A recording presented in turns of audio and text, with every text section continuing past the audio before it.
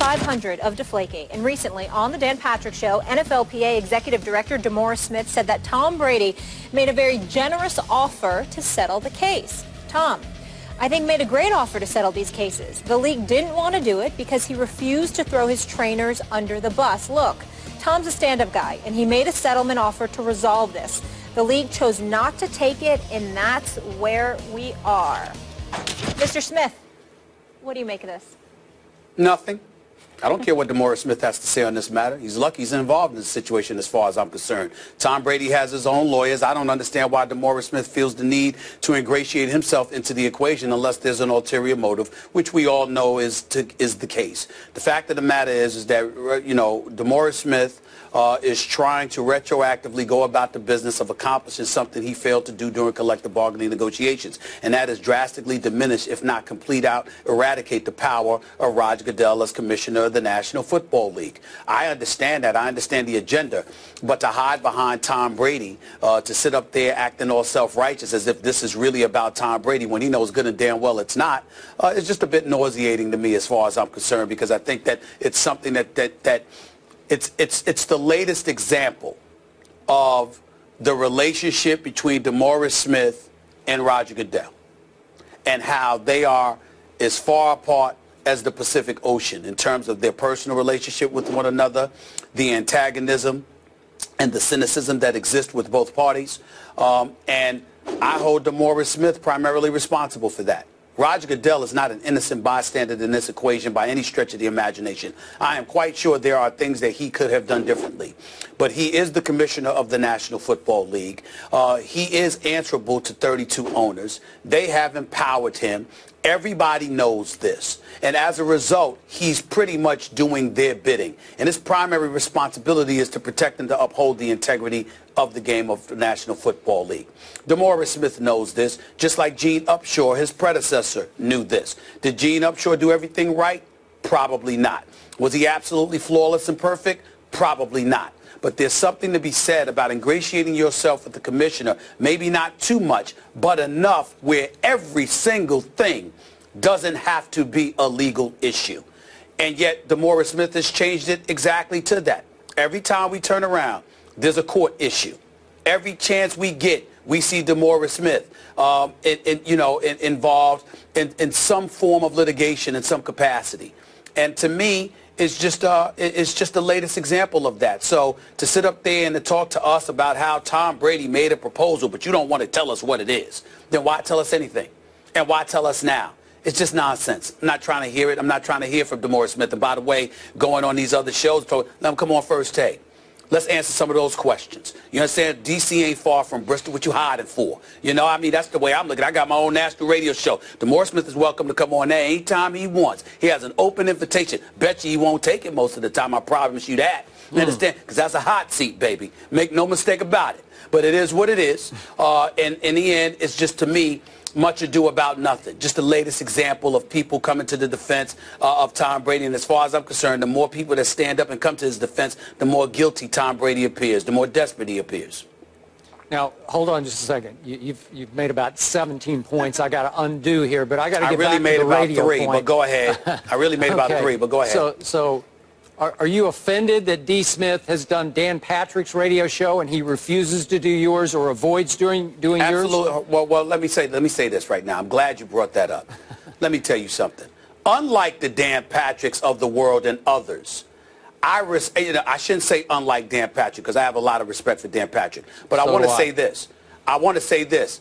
I respect the hell out of Dan Patrick. As far as I'm concerned, ESPN is what it is today, in large part due to the greatness of a Dan Patrick. I respect my colleagues. I'm not in any way denigrating or pointing a negative finger in his direction at all. His stature has been established. I'm simply saying that you see a lot of people going to people they're comfortable with and they like, as opposed to people who they may not be that comfortable with because of the positions that we take. I hold it as a badge of honor, as you well know, Skip, when people want to avoid me. That's more time for me to talk. As far as I'm concerned, guests take up time for me talking. So it doesn't bother me when they don't come. Don't phase me at all. Then we should get some more guests on this show, I guess. Oh, stop. I'm kidding. Well, we get enough guests on this show, and I certainly get guests on my radio show. That's true. You do. Okay, now back to your point. remember, what D. Smith is saying here and said on Dan Patrick and has said before on Mike and Mike, this wasn't a declaration, another declaration of war on Roger Goodell. He's talking about a potential compromise that was offered earlier, I don't know how far back, by Tom Brady. And you say, well, tell us what it was. Well, I thought in the past he'd already made it pretty clear that Tom Brady was willing to settle, but not at all willing to take any guilt, that there'd be no admission or confession of guilt here on Tom Brady's behalf, that he would be willing. I assume he would have taken a couple of games suspension if he didn't have to admit guilt, because he wanted to clear his name, his legacy, his resume, and still go forward with the football season last year or whatever it be. Get rid of this. Get himself out of court. And no, he's not going to throw the trainers, in case the ball boys, the equipment people, under the bus, because Tom Brady said from the start he's not aware of a single bit of wrongdoing on their part. So why would he throw them under the bus? He can't, because he doesn't want to admit their guilt any more than his own, because he doesn't know of their guilt. That's what he stated a dozen times before. So why is that so shocking to you? Why? Well, first of all, there's a couple of things. Number one, my issue with DeMaurice Smith has nothing to do with Tom Brady. It's just the latest in an example of how everything turns into a legal issue. I am somebody who's been covering collective bargaining for over 20 years, and I have a problem with the fact that everything, that labor negotiations is at the helm of everything as opposed to labor relations. It's not just his job to be in court all the damn time. It's his job to ingratiate himself with the commission and the National Football League in a fashion that speaks to a relationship that's taking place. So the coffers, the financial coffers of the players is not being compromised. Tom Brady and Deflategate, from my understanding, has cost the Players Association millions. I have a problem with that. I have a problem with the issue of deflated footballs regressing to a point where it's taking millions of dollars out of the coffers of players. That's my issue. And I think that it's something that DeMaurice Smith could have worked to alleviate in a better fashion. Not saying completely or whatever, but I think he could have worked it out better if he had done a portion. I'm not saying he doesn't do his job, because he's obviously exceptional in some areas, but as it pertains to cultivating the kind of relationship where you're not costing the players you represent so much money, I think he could do a better job of that. That is my lone issue with DeMaurice Smith, that he, to me, turns everything into a legal issue because that is where he is comfortable. That is where his bread is buttered. But unfortunately, it's at the expense of a bevy of players whose names are not Tom Brady. As it pertains to Tom Brady, his position is his position.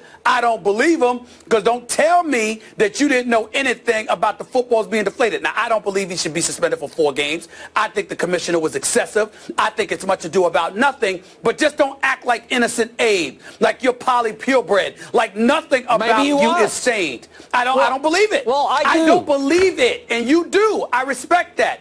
I don't believe him. How much more clear can I be? You get the football snapped to you. You hand it off to the running back. You throw it to tight ends and receivers, and you have no clue. None.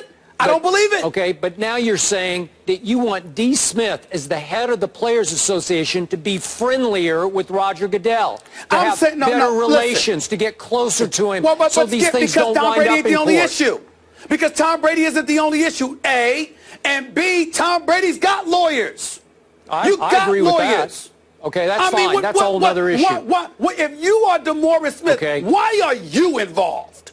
Tom Brady has lawyers. He has the best. You just said it. He has the former Solicitor General. He did. You have attorneys. Yep. Why are you spending the players' money? Well, I've said that from the start. Tom's got enough money. His wife has enough money. They could represent themselves here. That's all I'm saying. Okay, that's fine. But you know and I know that into the distant past, there have been predecessors of D. Smith's as head of the union who have been a little too friendly with that current commissioner. So you don't want that. No player wants that. I agree with that. And that's why I said you don't want to completely imitate or emulate the late Gene Upshaw, God rest his soul. But what you don't want to do is go in the complete opposite direction and be straight nuclear when you are still representing the players and you know good and well. Listen, if the players are so lethal, if the players are so potent and so powerful, why did DeMaurice Smith, look, have you ever really skipped, and I'm asking rhetorically and facetiously because I know that you have because of how thorough you are. But I ask you rhetorically, have you seen the collective bargaining agreement? Are you trying to tell me that the players didn't get taken to the woodshed? Have you seen this collective bargaining agreement? Have you seen what the owners won in the collective bargaining negotiations? My response to that is this. Where was DeMaurice Smith then? You're trying to retroactively go about the business of correcting things you weren't able to pull off during collective bargaining negotiations. No doubt, I'm not questioning the man's competence because you got 32 owners against 1,600 plus players, and his job is exponentially harder. But the fact is, you didn't pull it off. And it's clear what you're trying to do. You're turning everything into a legal issue because what you want to do is retroactively go about the business of capturing stuff that you weren't able to pull off during negotiations. That's your damn problem. Okay, you but wait a second. In the end, in the 11th hour of those last negotiations, at some point, D. Smith has to put it to a vote of his player reps, 32 of them. And if my memory serves, only one voted no that fateful night that they accepted it, Ryan Clark. That's exactly. Right. So what can D. Smith do at that point? But that's he has my to say, point. okay. But Skip, that's my point. Again, I am not questioning his competence. Listen, I'm a black man, Skip. This man is a black man heading to the Players Association. I'm proud of DeMaurice Smith and what he has accomplished as an individual with his life. I'm not trying to disrespect this man. I am simply making the point that because you represent so many players, there's but so much power that you have. And because you're at their mercy and all their interests are not the same. So if you know this, then it's incumbent upon you even more so to cultivate some kind of relationship with the commissioner where everything isn't a legal issue so you're not spending the players' money on Deflategate. My God, it's over 16 months. I mean, millions of dollars you're costing the play. I am up here on national TV going off about this not because of the competence of DeMaurice Smith, which is not to be questioned, not because of his intent. I understand that the man is an honorable man. I'm not trying to disrespect him. I am saying you are compromising, in my opinion, the interest of the players by going all out with Tom Brady on this when Tom Brady already has his lawyers and already has his money. And there's a whole bunch of dudes that can't afford the kind of defense that Tom Brady can afford. Okay, That's my problem. Just remember, this isn't just about that one dude, that superstar quarterback. I'm saying. Remember, it's a much bigger issue. If somehow Roger Goodell gets defeated at the highest level, at the Supreme Court level, which I think is highly possible, Pandora's box flings open. It would be a momentous, life-changing decision and victory for the Players Association. Even the rank and file players would win hugely. Skip, you did this where I'm going right now. You did this. I don't want, because we all know you ain't going away. We all know you're going to be on TV, you're going to be on radio, you're going to be doing your thing.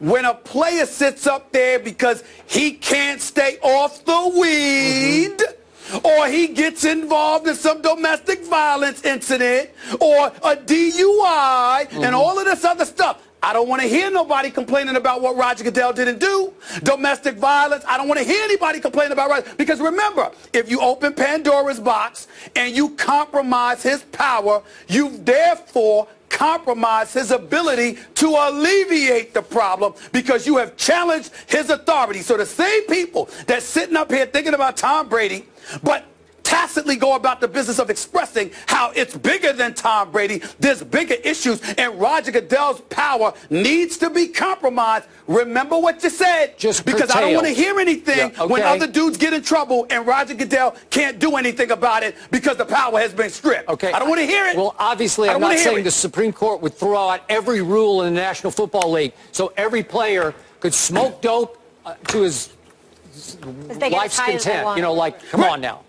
No. But wait a minute. But what you are saying is that if Roger Goodell loses this case because of what DeMaurice Smith is doing, and therefore Roger Goodell's power is limited and compromised, you have now opened Pandora's box to anything being adjudicated or whatever the case may be, and you now have a problem on your hands because you don't have order. Okay, and that's the issue. Right now, he is, to use the cliche, judge, jury, executioner. He has uncontrolled power to rule as his sole arbitrator. He is the arbitrator. And you know what? In the 11th hour of that last collective bargaining agreement, they gave up this power to him, and they should not have. They could win it back at the Supreme Court level. They could do what they should have done before. The bottom line is this whole stuff about Roger Goodell's power is a crock. It's nonsense. Here's where the power lies in the 32 owners who employ him and have given him in excess of $35 million a year over the last several years. That's where the power lies. They just use the commissioner to hide behind so they're not being talked about and they're not held accountable. But we all know where the power lies. The golden rule is those with the gold makes the rules. And the owners are the ones with the gold because they don't cash checks, they cut them. And in the reality, that's what they do both. They cash their own, plus they cut them. The point that I'm trying to make to you is that's their situation. So Roger Goodell is being, as far as I'm concerned, everybody pointing at him where we should be looking at the 32 owners, and in the end, that's where DeMaurice Smith is going. Fair enough, but when you get what you want, assuming you pull it off and you do get what you want, because I'm not so sure you will, remember Pandora's box that you open, because I'm not going to be the one complaining about what the players get away with. Y'all are. All right, we got to get to break now. So far, $23 million have been spent on this case in legal fees, an estimated amount there. It's ridiculous. You know who else is a must-follow on Twitter besides these two now? Jim Harbaugh. He's taking shots at Nick Saban on Twitter. We will tell you why. Two of the best coaches in college football are not getting along. That is next. Another hour of First Take coming up. We did it on our own.